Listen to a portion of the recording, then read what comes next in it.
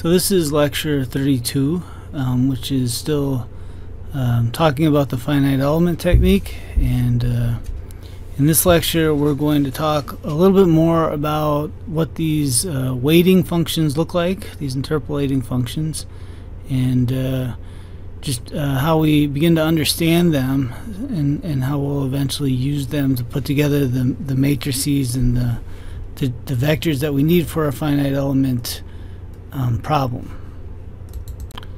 So this is where we stopped last time. You can see that our finite element problem is up here. It consists of n equations and n unknowns, which we've put into matrix form. You can see that we have the C matrix, which is n by n, and it's related to a bunch of area integrals over the computational domain. The area integrals involve these weighting functions, these interpolating functions w, and then the unknown vector is a vector of these unknown temperatures t. Same thing for the K matrix, again an area integral that involves all of our interpolating functions, and then on the other side we have the G and the Q vectors.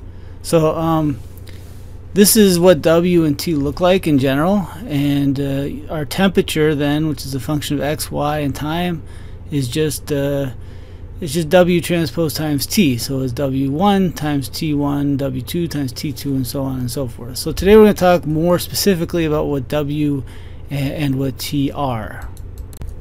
So those area integrals have to be done over our computational domain. So just to remind you, this is what our computational domain looks like.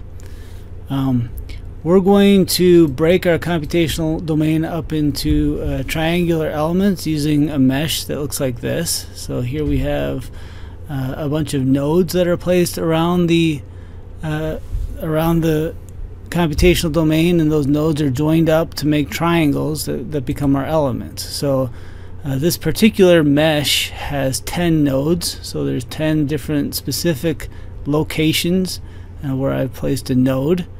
This particular mesh has 11 elements, so there's 11 triangles that are formed to cover the entire computational domain. Each element is triangular, and therefore it's defined by 3 nodes. So in general we'll say that element E must be defined by 3 nodes, I, J, and K, and that's kind of how we'll think about discretizing this computational domain. So with this in mind, let's go back to our approximate temperature solution here. So T is the product of the weighting functions, the interpolating functions, and these T functions. And T, so T1, T2 through Tn in this vector T, those are just the temperatures at each of the n nodes that together make up the mesh. So for our case, it would be the 10 different nodes that make up that mesh. The interpolating functions then that are assigned to each of these T functions, so W1, W2, they basically tell you about the influence of the temperature of that node on other locations in the computational domain. So that's one way to think about it, is that if you're right at the node, obviously then the influence of the temperature at that node is really high, and as you move away from that node, the influence of the temperature of that node on the temperature in the computational domain should go down. And we'll see that if you move more than sort of one element away from the node, for at least these linear elements that we're going to deal with, the influence goes to 0. Right? So that's really the way to think about what these interpolating functions are. So we're going to confine ourselves to linear elements, and what that means is that the temperature inside of an element is a linear function of the temperature of the 3 nodes that together define that element. So visually that looks like what I've shown here. So you can see that for element ijk, inside of that element the temperature is a plane, right? And that plane passes through the Ti, Tj, and Tk. So you can think of this almost like a pane of glass that's being used to represent the temperature distribution everywhere inside of that element, right? And if we want to start doing these area integrals that we need, we have to start thinking then about what is the formula for the temperature inside of a given element, because we're going to do these integrals element by element. So the temperature inside of this element is designated by this T with the superscript E, and that's the temperature within element E. And the temperature within element E is a lot simpler than the temperature anywhere inside of the computational domain. So anywhere inside the computational domain, we have all these different weighting functions, all these interpolating functions that could be active, and all of the nodes might be important. We don't know which ones are and which ones aren't.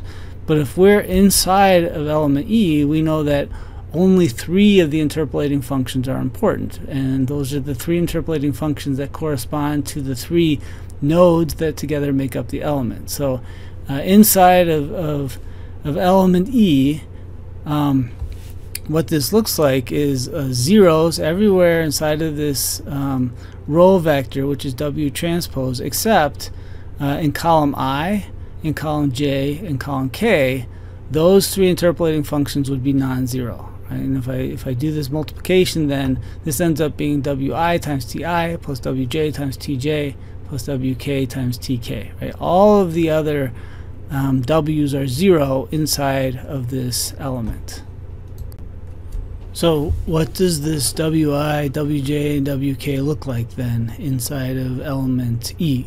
So we know that if we're right at xi and yi, so right at the location of node I, we want to make sure that we get Ti. Right? Our approximate function should equal Ti, and therefore at that location Wi had better be 1.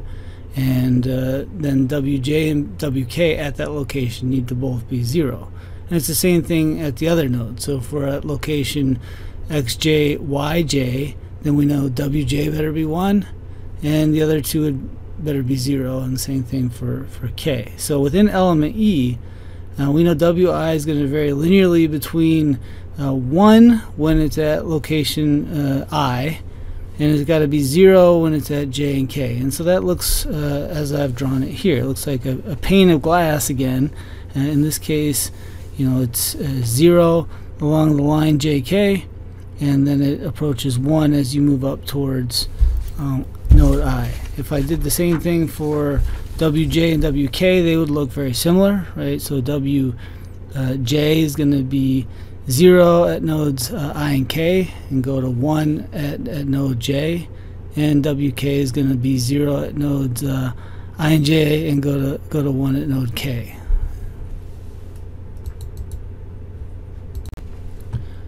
So we can start to think about what Wi looks like over the entire computational domain then. It's going to be 1 right at node I, and it's going to be non-zero only in those elements surrounding node I. So in this case, these 6 elements, it'll be non-zero. And so you can start to think about it as maybe a pyramid like this that's centered on node I and then extends to 0 in the surrounding elements. And of course all the other weighting functions would look like this as well, little pyramids that would stick up from the different nodes.